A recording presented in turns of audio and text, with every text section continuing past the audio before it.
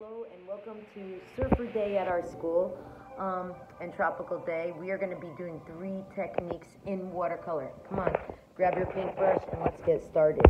The first technique is called wet on wet. So you get your watercolors and you get your water on your paper. See, no color yet.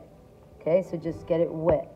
And for it to be wet on wet, after you get it wet, wherever you want the color to go, decide, what color sky do I want? And then you put the color on there and let it bleed out. Now I'm going to wet my brush, grab a little more of a color, and that's the wet on wet technique. It kind of does its own thing and spreads out, and some of us think it looks beautiful.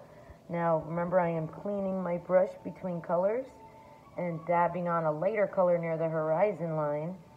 And if I get my colors muddy, I'm going to clean them out. So that, my friends, is the wet on wet. Your next technique is the flat wash technique. So the flat wash means I'm going to mix up the color I want. I'm going for lavender. And I'm going to just do it flat. I'm not wetting the paper, and I'm just going across flat. Now, some of you guys mix it up a little too much, and you get it way too dark, and you can't see your pen through it or your pencil. So you want to make sure that for a flat wash, you're able to spread it without it bleeding out too much, so it looks like a flat color. Now, if it looks a little too dark and light, then it's not flat enough. Does that make sense? That means I'll have to mix up the color a little more and do a flat wash. And what's flat wash is great is for doing layers. So you could do layering, different layers with a flat wash. So it's more flat, okay? So we got wet on wet, flat wash. Now we're ready for the third technique, which is the splattering technique.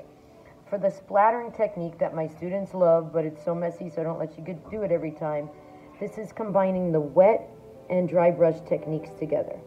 Okay, so first you're doing the wet brush technique where you're getting your background color down. Okay, so it's wet, right? I'm adding a little water. So I've got my wet brush technique right there. Now, I'm going to get ready for splatter, guys. Are you ready? I'm trying to work really fast because it's wet. The paper is wet. Now, the splatters will bleed out and look way cooler if you can get a really wet brush and get ready for splatter. What color should I splatter, guys? Oh, yellow? That's a great idea to splatter the yellow on the blue to see what color it is. So I'm going to clean my brush, dry it off, get my water, and mix it with yellow until it's really soupy. Now, if it's not drippy and soupy, I need a little more. Now, I'm going like this, a little flick or flay.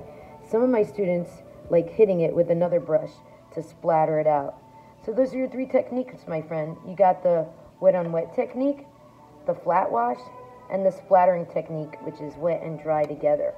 All right, so if you want to work a little more on it, I'm going to add a little color where that didn't bleed out and finish your masterpiece. That's the goal. But remember, if you're going to do the background first, wait for it to set or dry before you do the foreground, or it'll all bleed together.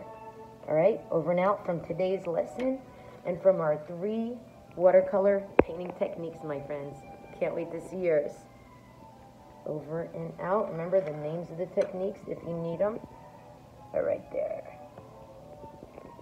Have a peaceful day.